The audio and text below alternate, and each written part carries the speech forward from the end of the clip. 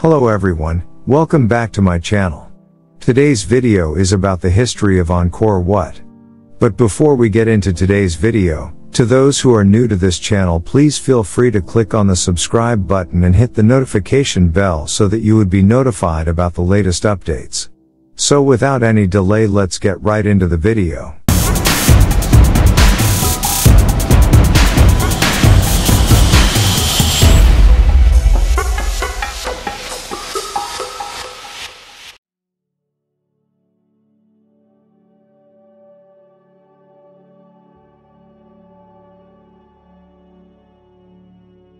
Angkor Wat in Siem Reap, Cambodia is the largest religious monument in the world. Angkor Wat, translated from Khmer, the official language of Cambodia, literally means city temple. As far as names go, this is as generic as it gets. Angkor Wat was not the original name given to the temple when it was built in the 12th century. According to facts, it was built by Emperor Suryavarman II, who ruled the region from 1113 to 1150. As the state temple and political center of his empire. This place was originally dedicated to the Hindu god Vishnu. Angkor Wat became a Buddhist temple by the end of the 12th century. Although it is no longer an active temple, it serves as an important tourist attraction in Cambodia, despite the fact it sustained significant damage during the autocratic rule of the Khmer Rouge regime in the 1970s and in earlier regional conflicts.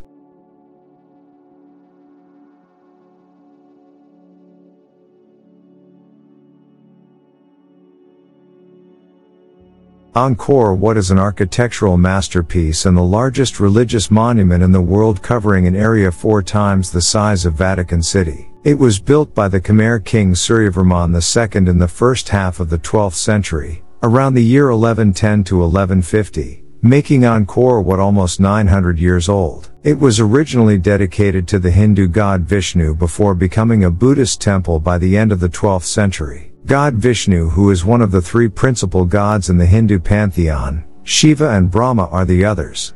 Among them he is known as the Protector. The major patron of Angkor Wat was King Suryavarman II, whose name translates as the Protector of the Sun. Many scholars believe that Angkor Wat was not only a temple dedicated to Vishnu but that it was also intended to serve as the king's mausoleum in death. The building of temples by Khmer kings was a means of legitimizing their claim to political office and also to lay claim to the protection and powers of the gods. Hindu temples are not a place for religious congregation, but instead they are homes of the god. In order for a king to lay claim to his political office, he had to prove that the gods did not support his predecessors or his enemies. To this end, the king had to build the grandest temple/palace for the gods, one that proved to be more lavish than any previous temples. In doing so, the king could make visible his ability to harness the energy and resources to construct the temple, and assert that his temple was the only place that a god would consider residing in on earth. The temple complex,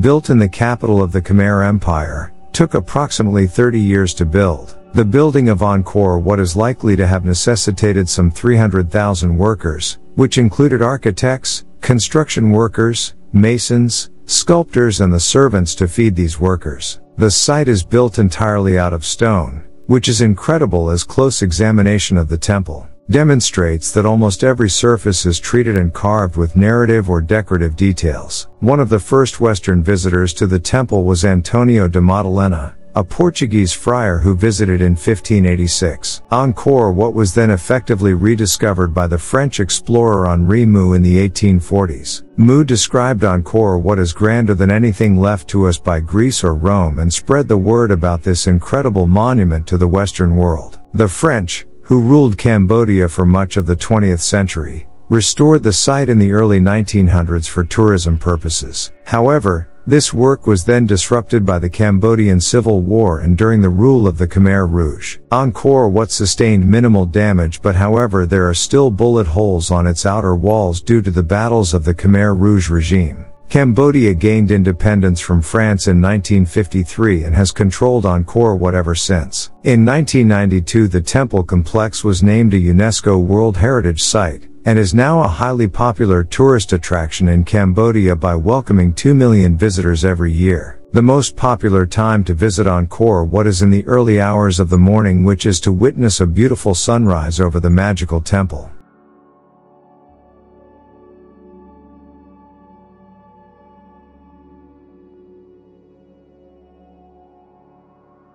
Angkor Wat can be interpreted in many different ways, but Suryavarman II wanted to ensure that, however one saw the work, he would be part of it. Suryavarman II is depicted in statuary as Vishnu, consorting with the god, and performing his responsibilities as ruler, such as reviewing his troops and holding court. The appearance of the monarch's likeness in so many different scenes, in fact, led early excavators to conclude that the site was a funerary temple. There are compelling reasons to come to this conclusion. Unlike the other temples in the area which face east, Angkor Wat faces west toward the land of the dead. Further, the bas-reliefs which adorn the temple are clearly meant to be read counterclockwise and, in funeral services, one conducts traditional religious rituals in reverse. If any evidence had ever been found of Suryavarman II's burial at the site, there would be no contesting the claim for it as a funerary temple. But there is no evidence of this. It is possible that it was begun as a funerary temple, but it remained unfinished at Suryavarman II's death and he was cremated and buried elsewhere. It is more likely, however, that Suryavarman II had it purposefully built to honor his god, and this claim holds more weight when one considers the king's religious beliefs. Suryavarman II practiced a form of Hinduism known as Vaishnavism, which is devotion to the god Vishnu above all others. Although Hinduism is generally regarded as a polytheistic religion by Westerners, it is actually henotheistic, meaning there is only one god with many different aspects. In a henotheistic belief system, a single god is considered too immense to be grasped by the human mind and so appears in a multiplicity of personalities, all of which focus on a single different aspect of human life. In Hinduism, Brahma is the supreme deity who creates the world, while, in his form as Vishnu, he preserves life and, as Shiva, takes life away and rewards humans for their toil with death, which then continues the cycle of rebirth or leads to union with the Oversoul. Angkor Wat reflects the course of life, death, and eternity according to Vaishnavism, removing Brahma as the supreme god and replacing him with Vishnu.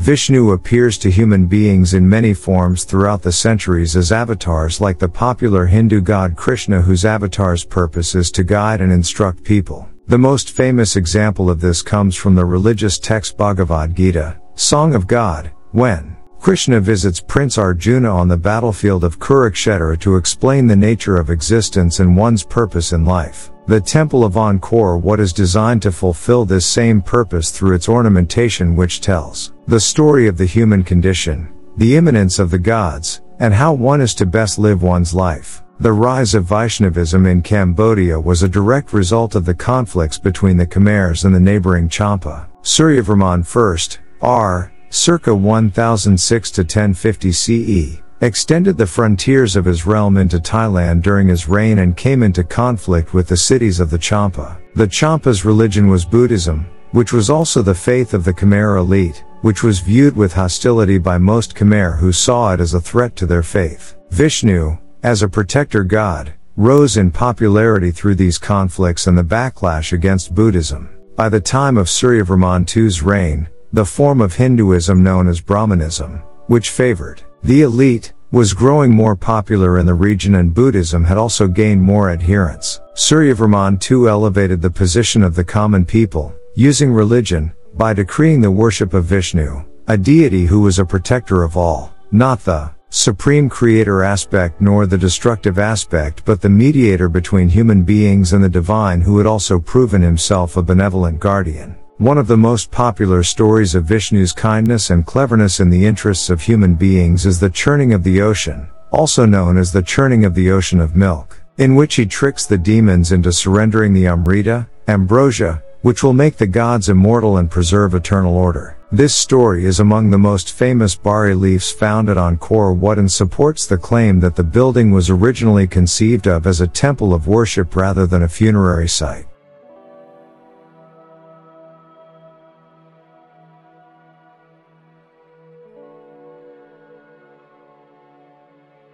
Angkor Wat is designed to represent Mount Meru, the spiritual and physical nexus in Hinduism which is the center of all reality. The 5 peaks of Mount Meru are represented by the 5 spires of the temple. Brahma and the Devas, demigods, were thought to live on Mount Meru, and it is famously referenced in the Mahabharata when Yudhishthira and his brothers travel to the gates of heaven. One by one the brothers die until only Yudhishthira and his faithful dog are left. When they reach the border of heaven, the gatekeeper tells Yudhishthira that he may enter for the worthy life he lived, but that dogs are not allowed in heaven. Yudhishthira rejects any paradise which does not include dogs and turns away, but the gatekeeper stops him and reveals himself as Vishnu, who is only testing him one last time before allowing him entrance. Stories such as this are told all over the temple, where one finds scenes from the classic works of Hindu religious literature such as the Ramayana and Bhagavad Gita. The great battle of Kurukshetra from the Gita is depicted clearly, as is the battle of Lanka from the Ramayana. As most people could not read in the 12th century CE,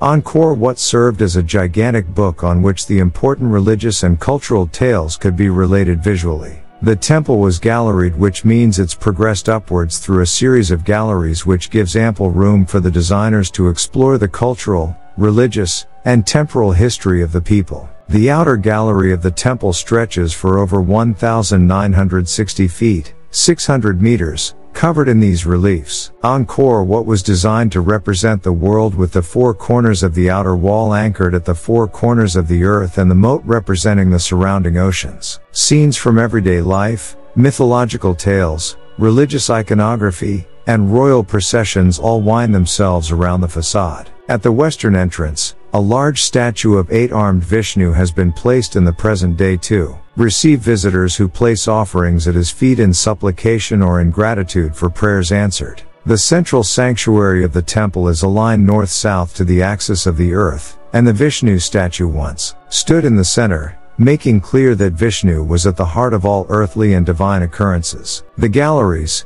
according to some scholars, were used for astronomical observations and were built specifically for that purpose, so that astronomers could clearly view the rotation of the heavens in the night sky. There is no doubt the site was linked to astronomical observances, as it is precisely positioned to mirror the constellation of Draco, the dragon, which represents eternity because it never sets.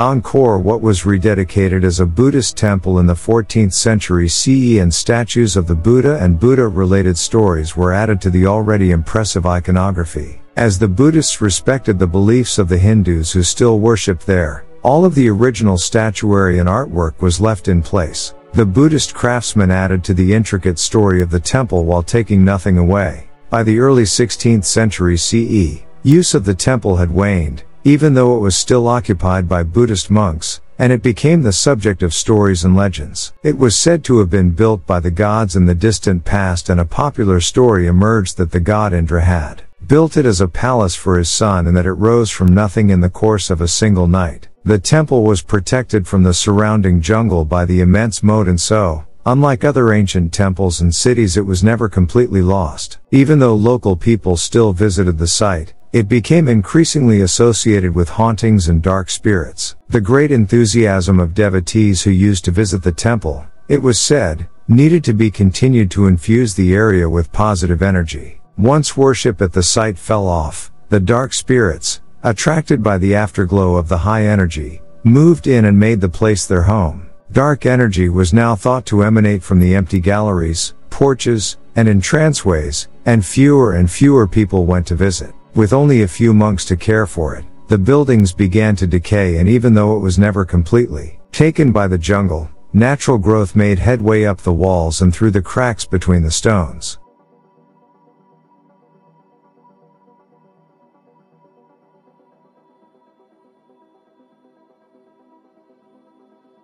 Unfortunately, although Angkor Wat remained in use until fairly recently in the 1800s, as the site has sustained significant damage, from forest overgrowth to earthquakes to war. The French, who ruled what is now known as Cambodia for much of the 20th century, established a commission to restore the site for tourism purposes in the early 1900s. This group also oversaw ongoing archaeological projects there. While restoration work was accomplished in bits and pieces under French rule, major efforts didn't begin in earnest until the 1960s. By then, Cambodia was a country transitioning from colonial rule to a limited form of constitutional monarchy. When Cambodia fell into a brutal civil war in the 1970s, Angkor Wat, somewhat miraculously, sustained relatively minimal damage. The autocratic and barbarous Khmer Rouge regime did battle troops from neighboring Vietnam in the area near the ancient city, and there are bullet holes marking its outer walls as a result. Since then,